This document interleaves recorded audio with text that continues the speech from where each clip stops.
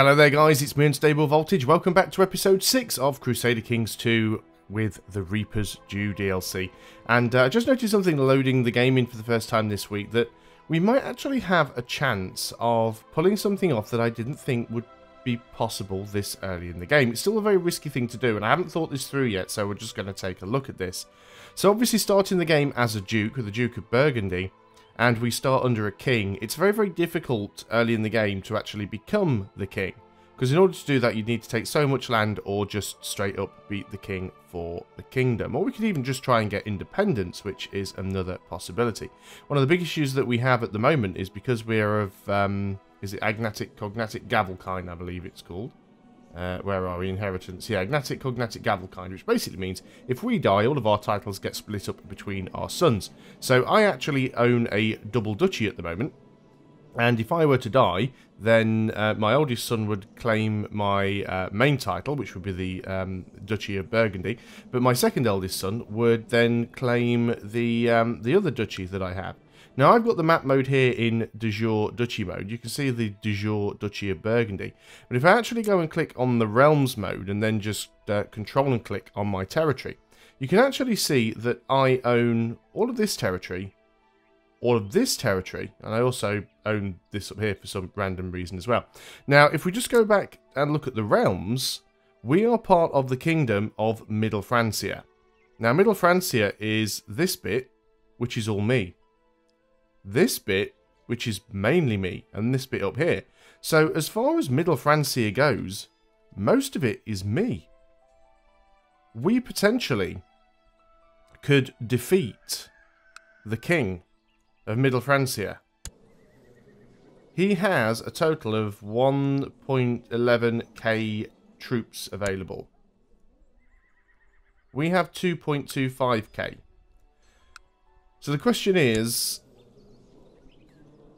he doesn't have any pacts either. Now, he does have some vassals. And obviously, each of his vassals are pretty powerful. And obviously, I'm one of his vassals also. We could always go and hire some mercenaries before we get started. Now, the question is, what sort of a CB could we get against him? Or even better still, do we have CBs on anybody else that we could press? Unfortunately not. I was thinking if we had CBs that we could actually press against another one of these counties, we could remove a few vassals from beneath the king, and that would then make it slightly easier to be able to fight against the king. But let's have a look at the king. Obviously, we know we've got a independence CB, but not a CB for the kingdom. I mean, we could certainly give it a try. Let's think about actually hiring some mercenaries. Now, obviously, they can be quite expensive. So there's the Company of the White Horse. It's a lot of archers and a lot of light cavalry. And there's the Great Company there. They've all got about 4,500 men. I think we just hire one of these ones.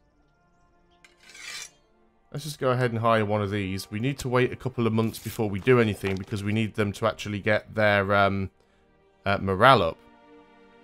The people of Calliopolis have progressed beyond our technological level. Okay, so we've managed to get some more tech. Mission to Rome has been a success, so we've managed to make the Pope like us a little bit more. So yeah, we're basically just going to try and march on and get independence if we can. Okay, let's pause up because we're at pretty much full morale. Our council are unhappy, but there's not really an awful lot that we can do on that. The County of Amiens, which is this one here, which belongs to the other king, the king of, is it West Francia? So we don't want to be starting with them just yet. But let's go ahead and give this a try. We're also actually, before we do anything, just going to go and slow the game right down. So we're going to go in and we want to declare war for independence. And we can send that declaration. There we go. We are now at war. So we want to... We've still got some money. Most of our levies is our own levy, not our vassals' levy. So we definitely want to get that all together. So let's get you guys all the way up here. Let's get everybody in the capital, actually. And you guys should be able to safely get down here. There are no open borders in CK2. Let's make sure that we've got some commanders. We want our council. We want minor titles. We want to show only the commanders. It looks like we've got all of the commanders that we can appoint, so that's fine. We just need to put them into an army. And what you've got to remember as well is the actual mercenary army will come with its own commander anyway. We could put some more commanders in these slots either side. So let's just go and throw a couple in actually, just so that we've got some in. I could go and lead it myself if I wanted to.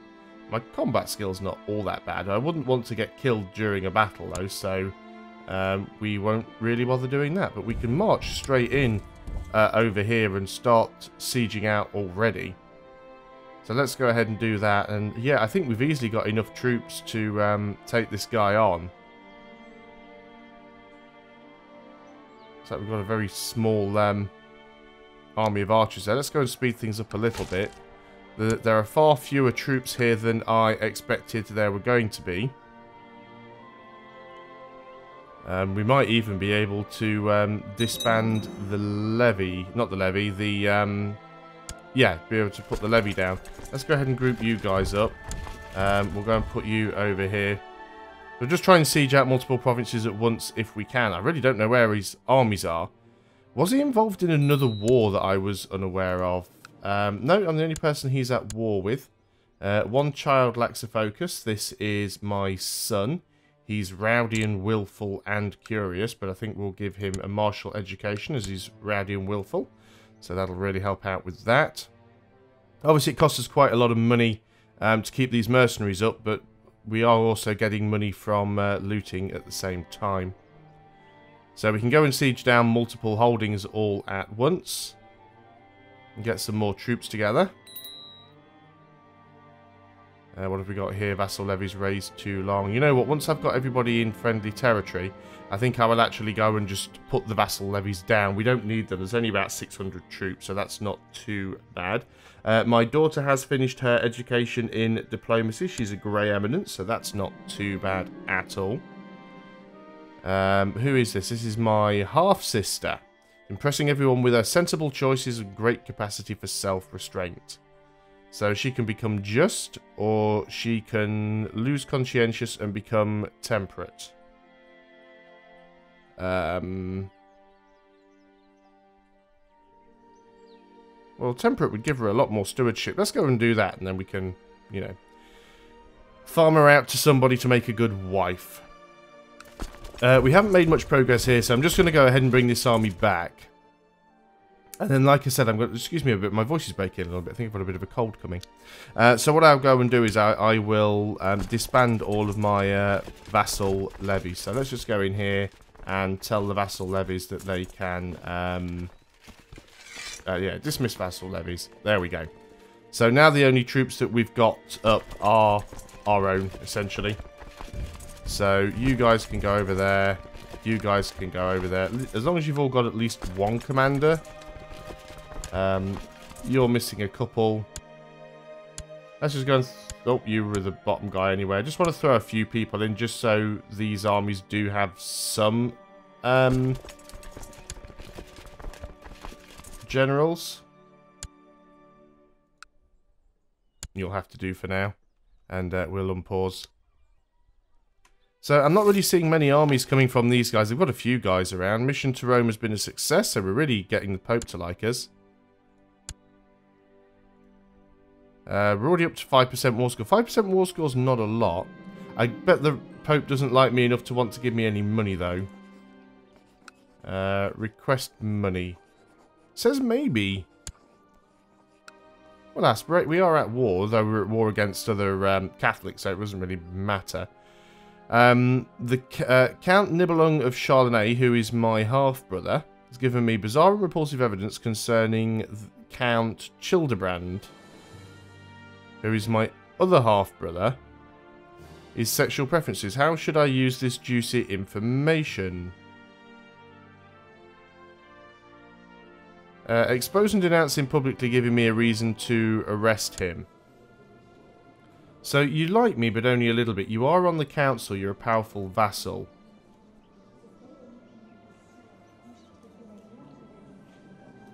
Your scholarship focus. Because I was just going to send him off to the church anyway.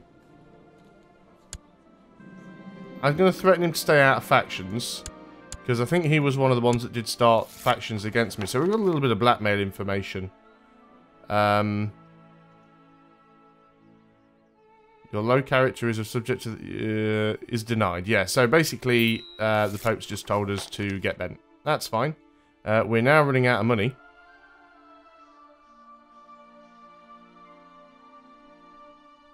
And now we've run out of money, and the well, at least they went hostile to us, but at least they disbanded. They didn't just outright attack me, which could have been problematic.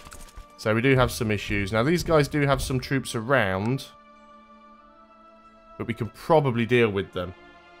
We can raise the vassal levies back up if we need to. They've definitely got some issues of their own going on there. My dear son Nibelung must have suffered a stroke in his sleep last night. He was found drooling in bed. This keeps happening to our children, doesn't it? That's like the third son that's died through sleep horrors. We don't have all that many left. Which is the one that we believe is possessed? Was it Theodoric? It's one of these guys. Adelhelm? I can't remember which one it was now. You're infirm, so I doubt it was you. You are shrewd, just, cruel, Grey Eminence. Could be you. I only can't remember which one it was. You're lustful, stubborn, erudite, brave, homosexual. Oh, well, our children definitely run the gambit, don't they? Oh, we managed to fabricate a claim on the county of La Marche, which would cost us some gold to use it. I don't think we can afford to do it right now. We literally have no money, and we are at war for independence, so we might want to just leave things as they are. So we'll carry on with these sieges. There's definitely something else going on up here. Another child lacks a focus. This is our daughter. You are going to be, what now? You are ugly. You're ugly and greedy. We'll just go and get you some etiquette then. We have a victory somewhere. We probably are going to need to siege out some more of these holdings, to be honest. Let's make sure we've got a good group of commanders in each of these armies. You can't click on the flag, you have to click on the actual army itself. Where have all of our commanders gone? Where are we? Council, minor titles, just show commanders. Apparently we can have 6 commanders. Oh, we've collected a tithe, which is fantastic. Now, there is a strange thing that this game does do sometimes with army commanders, which is where it puts people in charge of... where can we see it?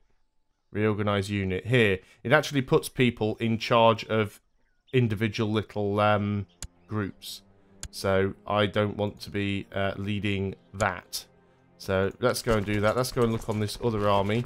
Yeah, see, you've got 3 commanders. I mean, I guess I could go in here and lead the outer flanks. So, we'll continue to try and siege these out. What have we got here? Message about an arranged betrothal. So, this is my half-sister marrying the Prince of Bavaria. So, we'll go ahead and do that. This is another one. This is the King of Asturus wants to marry my daughter to the Prince of Asturus. Yeah, we'll go ahead and do that. There's a victory. Oh, that's a revolt, so I don't need to worry too much about that one. Want another siege there. So this is my son marrying a random countess. Yep, that's fine. Still got a dangerous faction, of course. We do have to be careful with that. And we do need to really try and get our vassals to like us a bit more. The opinion of our vassals at the moment is actually quite low. particularly this guy. Why do you dislike me so much? There's another victory there, and another one. Oh, got a few of these to sort out. Let's just have a quick look at you. Why do you dislike me so much? Because you were fired from the council and you want to be on the council. Well, I can't put you back on the council until that fired from council thing goes away anyway. You can do nothing else there, because that's fully sieged out. So we'll go and move you over to the capital. I should take it easier. We've become Wrath. Gives us another +3 martial. Wow. If only we could siege things out a little bit more quickly, we'd be very, very good here. Don't really like this revolt. You'd think they'd be able to deal with that a little bit more quickly than they are. That's now fully sieged out, so let's move you over to Rems. And then we've got to come up here and start sieging all of this stuff out as well. The other possibility, of course, is that we could just end up capturing the king. Oh, we need to move our Chancellor somewhere. So where's this count that doesn't like me? You are the Count of Auxerre. And is that where you are currently based? Reigning in Auxerre. Okay, so if we take our... It's been so long since I played this. We take our Chancellor and get you to improve diplomatic relations in Auxerre. Maybe you will sort things out with that. We're actually making money again now, which is good, even though we've got our own levies raised. An alliance. Sure. Now, this is an alliance with Asturias, which is basically northern Iberia. Yeah, sure. Why not? So what I could do if I wanted now is call him into the war, but I don't think we need to. Not yet anyway. These sieges are going to go quite slowly. Only at 37% war score. Not too sure what we're going to do then with our newfound independence. And again, we have ourselves another victory. This is our daughter. I could hear someone sneaking around inside and believed it to be a burglar. When I went downstairs and discovered Eremensidis opening one of my letters. I'll teach her to be nosy. We can make her cruel. Or we could... she can lose the prestige. Well, she can lose the prestige. That doesn't really bother me. So we're still sieging these places out. This Reims is about to fall. How many holdings are left here? Still a couple. Oh, I'm wounded. Today at court, your hunting dog suddenly started raging, tore loose, and attacked one of your courtiers. Now, which character is that? Is it me or is it the courtier? Didn't appear to be me. Okay, fine. That's good, as long as I'm not the one that's wounded. There's another siege victory. Now, we don't have enough people here to siege the rest of this out, so we might have to have a look up and see if we can siege one or two of these provinces. But there's definitely something else going on up here, which is a little bit concerning. So are these guys. I'm hoping that West Francia deal with those. Let's send you guys up to Hainaut, and no, you still can't deal with that. Yeah, our ruler's in that army. We probably don't really want to be that far forward. So let's come back. Another... oh, excuse me. My voice is really not happy today. Another one of my son is dying in his sleep. Do you know, actually, this is not a bad thing. Because if I end up with just one surviving son, then... Is this the devil child? Imnachar. Young Imnachar loves physical games and is developing a strong physique. Teach him to become brave. Or we can get him to lose rowdy and become brawny. So martial +1 would become martial +2, diplomacy, health, personal combat skill. Yes. Have that. Yeah, I think what will happen is if we end up with just one son, that'll be fine. That really will be fine. Let's go ahead and just group this army together, and then I'm going to stop leading it. There we go. A lot safer now. So finish sieging this out. More soldiers, brilliant. And we're making quite a lot of money while we're doing this war as well. Betrothed can marry. So who is this? This is... so they already are, although they are betrothed. So this is the King of Asturias to my daughter. And that's weird because the son... Oh, I thought one of the sons was married to somebody or another. Heir to the Kingdom of Asturias. thought you had somebody that was married to... Anyway, we'll go and do that. Looks like we've spotted the white stag again. We've still never managed to catch the white stag. But this is all giving me some extra prestige, which helps with vassal opinions. There is still a very dangerous faction. We haven't checked on that for a while. Let's go have a look at the intrigue. So there's a couple of threats. But what about factions? Yeah, it's this guy. It's the one we're trying to suck up to. He's been a real pain. There's a few people in it that actually like us. If we can ask them to stop supporting the faction. Used to be an option to do this.